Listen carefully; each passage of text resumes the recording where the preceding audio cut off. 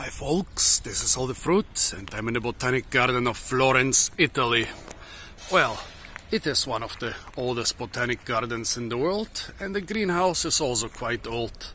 It's not just as old as the garden, but it's still from the 19th century. Here is the cold greenhouse. What is a cold greenhouse? It's basically a greenhouse which you don't heat. So whenever it's hot outside, the greenhouse is hot. Whenever it's cold outside, the greenhouse is cool.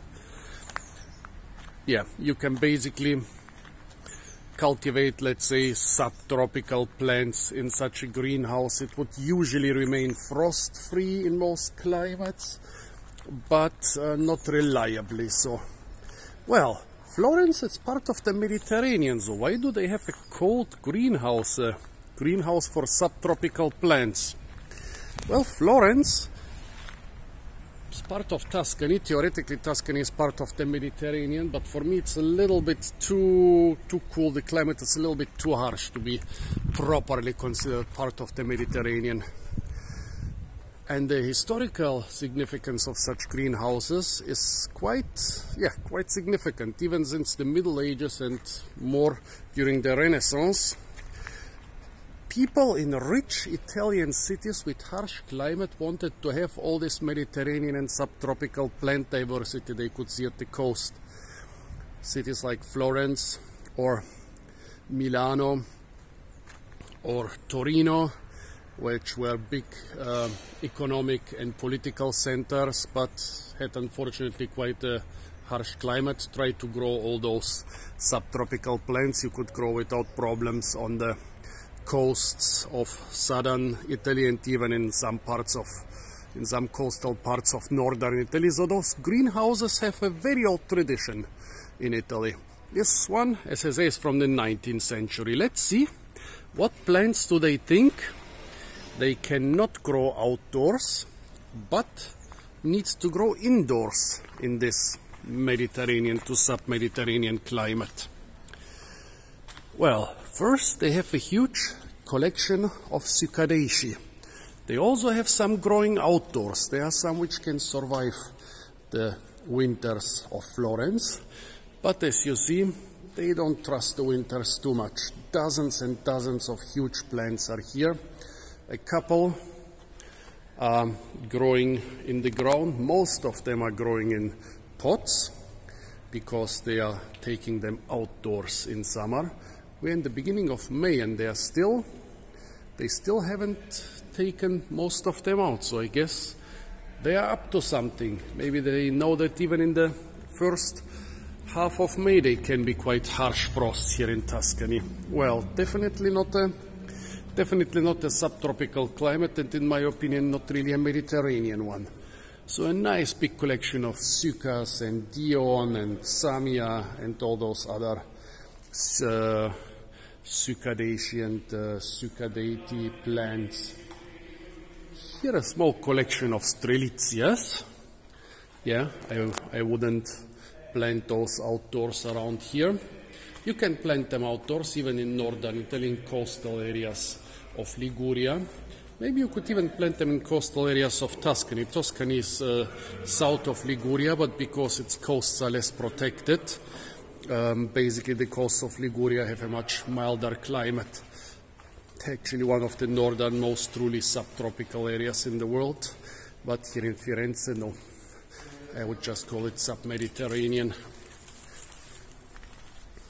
Well, of course, all those Cycadaceae were not the main focus of those centuries-old ancient greenhouses. The main focus were always the citrus fruit. That's why the old name for greenhouse is orangery. That's the place where you grow your oranges if your climate is too harsh. And they have a collection of citrus here. Basically every botanic garden and every plant collection and every big villa and big park in Italy cannot do without all those citruses. Yeah, in coastal areas, in most coastal areas of Italy, they will grow most of them outdoors or even all of them outdoors. But not here, folks, not here. Nice big citrus collection. What is this? Some calamansi. Some citron, Citrus medica Roma. This looks like a lime or a lemon. Ponceros trifoliata. This would grow very well outdoors here. It would grow very well outdoors even in colder areas. This seems to be some, yes, Citrus aurantium corniculata. Lots of nice citruses. It's not a very big collection. The very big collection of the very big citrus collection of the Medici is in another garden, which I hope to visit soon. Here a lot of other stuff, which is, yeah, with some of them I wonder if they couldn't grow them outdoors. The aloysia over there, they could probably grow it outdoors. What is this? Is this an acacia? No, this is some Sigofulaceae. I wonder if they could grow the agatis outdoors. Beautiful plants. They even have some big conifers in here. Here you can see the construction of the greenhouse in the 19th century. Of course, glass was quite expensive, and so I guess this is the northern side. Yeah, this is more or less the north, exactly. This is from where I entered. There is no glass on the north, even no glass on the northern side of the ceiling. The southern part of the ceiling is with glass. Here the southern wall has a lot of big windows, but it's not completely made of glass. I don't even know if they had those metal frames in the 19th century. I guess they could have made them out of wood. So quite an ingenious construction if you want to build a greenhouse and not to spend too much money on glass. Here there is some tobacco growing. I wonder if they use it or only grow it as an ornamental.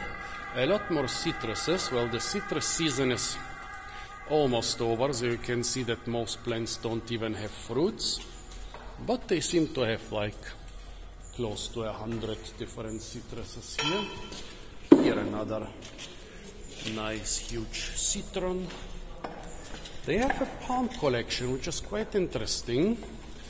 What do they grow indoors? Well, this Chamaerops humilis, it grows outdoors here in Florence. This is the bluish variety. This seems to be closer. Oh no, this is Trinex campestris, sorry. But also, this one they could also grow outdoors. Phoenix rupicola, no, this is more tropical. Phoenix sp, probably tomentosa, I don't know this one. Phoenix reclinata, well, I have seen it grown in southern Europe, but here I guess it's too cold for it. There is Phoenix canariensis growing outdoors. I don't know, I would even try Phoenix dactylifera outdoors, but as you can see, they have a big Phoenix theophrasti, Phoenix sylvestris. They have a big date palm collection here, and they don't dare growing them outdoors. They keep them indoors all winter. Also their collection of gingers is mostly being grown indoors. Well, this carob tree could grow outdoors. I saw one of a decent size growing outdoors. Le piante carnivore, well, where are the carnivorous plants? I don't see a single one here. Back there, a collection of pineapple relatives, what they called again, Bromeliaceae. Here a lot of nice little shrubs. Forgot the name of this one, but I think it has green flowers. A lot more palms.